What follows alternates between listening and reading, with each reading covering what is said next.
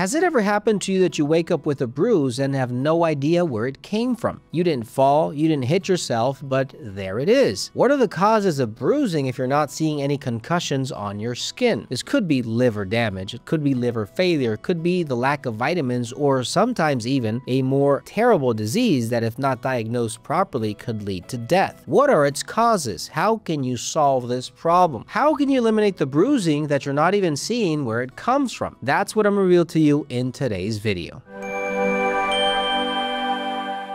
Bruising without a trauma is something that many of us have experienced. We've seen bruising when we wake up, or after a while, after even having it for a week, we see that we have a bruise that is already more oxidized than just a couple days. Why are we seeing this happening? This could actually mean that there's something going on, that your body is indicating that something is not right, something is malfunctioning. It might be your blood vessels, it might be a clotting issue, and in any case, this has to be addressed before it gets worse. Number 1, capillary fragility is quite common. We normally don't think that we are all different. We've been told all the time that we are all the same, that we have nothing that separates us in difference from within. But the reality is that medically and physiologically, we are all different. Our blood vessels, to some people, are stronger than to others. Remember, we are men, we are women, we are children, we are elderly people, and our blood vessels may vary. They may vary in strength, they may vary in composition, in growth, in nutritional value, and all this plays a role. It's a very important role that we have to think about, because capillaries can easily break even in mild rubbing or light pressure. And some people don't consider that this might be an age issue, or it might be a nutritional issue, and it has a lot to do with how your body is formed and how it has developed. Now, if you want strong capillaries, you want to make sure that you have a good circulatory system, and you make sure that your arteries and your veins are responding to the blood pressure and the pressure needed. Well, you need exercise, you need collagen, you need protein, you need all the ingredients necessary in order for your body to form these blood vessels, and at the same time, you need the stimulus, all that exercise and rupture in muscles or physical activity to stimulate the production and to make strong your blood vessels that are probably now breaking with age or structure or genetic makeup. If you need something natural that has all these nutritional ingredients, look for Collagen, Extra Flex, Bone Ultra, or Multivitamin from Fineland at finelandvitamins.com. Number 2, you might have a liver disease or liver damage.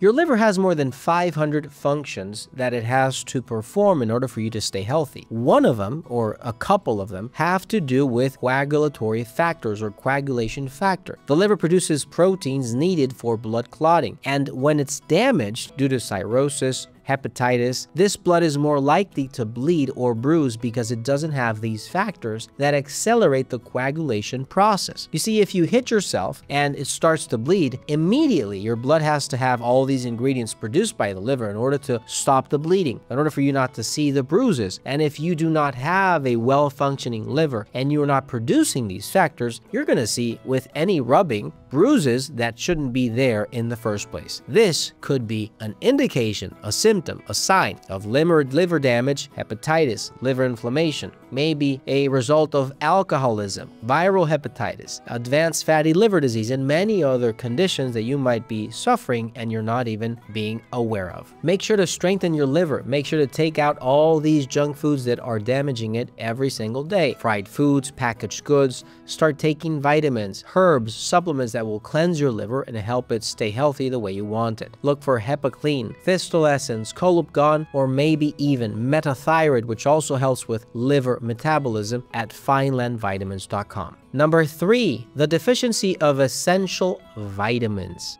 Vitamins are key when it comes to forming a good healthy blood or a good healthy vessel. Vitamin C, for example, strengthens your blood vessels to form collagen. If you don't have vitamin C, you won't have the formation of healthy collagen, and its deficiency might cause other conditions that you don't even know you are suffering because you're not aware that this bruising is actually a deficiency of vitamin C. Then you have vitamin K, which is vital for blood clotting. A vitamin deficiency in vitamin K makes it harder to stop internal bleeding. And this is what doctors use sometimes in emergency rooms. They give that patient a dosage of vitamin K, and it helps out with that coagulation factor. And apart from this, obviously you have a healthy blood. You need a healthy blood for this to work. Vitamin B12, folate, always will help you produce healthy red blood cells. And these red blood cells will be able to carry all this oxygen, platelet activity, and metabolic rate that you need in your blood in order to stop bleeding and not to see the bruises that you're probably seeing. So sometimes it might be a vitamin deficiency. Maybe you need a multivitamin, a Ultra C1000, other supplements that will help you with this, because the only thing you need might be just a simple vitamin that you are lacking. Number 4, be careful with autoimmune diseases or conditions. Autoimmune conditions today are very common.